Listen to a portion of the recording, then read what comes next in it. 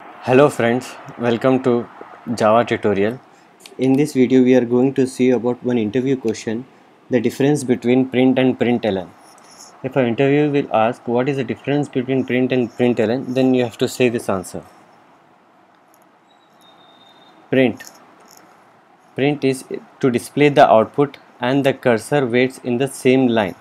Okay, if you are using print method and you want to display something on the display something output, and the output will get displayed, but the cursor waits in the same line. We will see this with an example. I have written one program here. The class name is demo java. In this we will comment this line and we'll see only about the print function, print method or function. We'll see how it will display.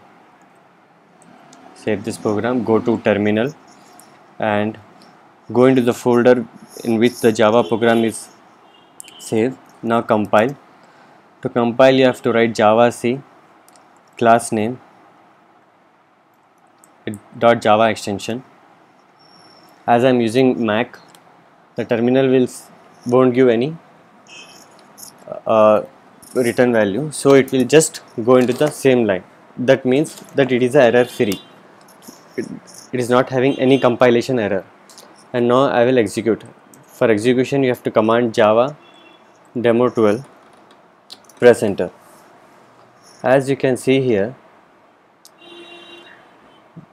the Java is displayed here and the cursor waits in the same line.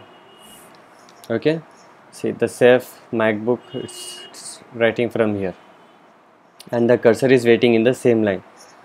But if you want the output and you want cursor in the next line, then what you have to do, you have to use println. The definition of println is display the output as print, but the cursor waits in the new line. This is how the println will work. Okay, now we'll see here. We'll just undo this one and we'll do just comment to this one. Save the program and again go back to the terminal, compile the program. It will show error now, as I have written only .jav.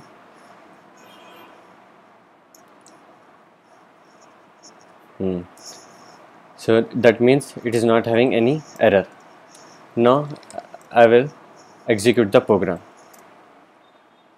As you can see, by comparison with the last one, program is written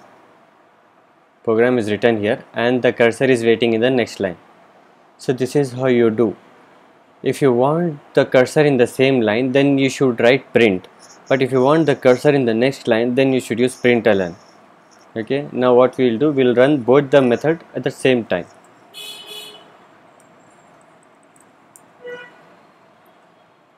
Save the program, go back to the terminal, clear it, compile the program. Every time you do any changes in the program, then you have to compile. No error, Java. Now execute the program. Okay, now you can see Java is in the same line and program, as the second line is executed program, and again the cursor comes in the next line. Okay, so in this video you have seen what is the definition of print, what is println, and what is the difference between them, and how now you have seen an example also. If you like my video, please press like, share and subscribe for more videos. Thanks for watching.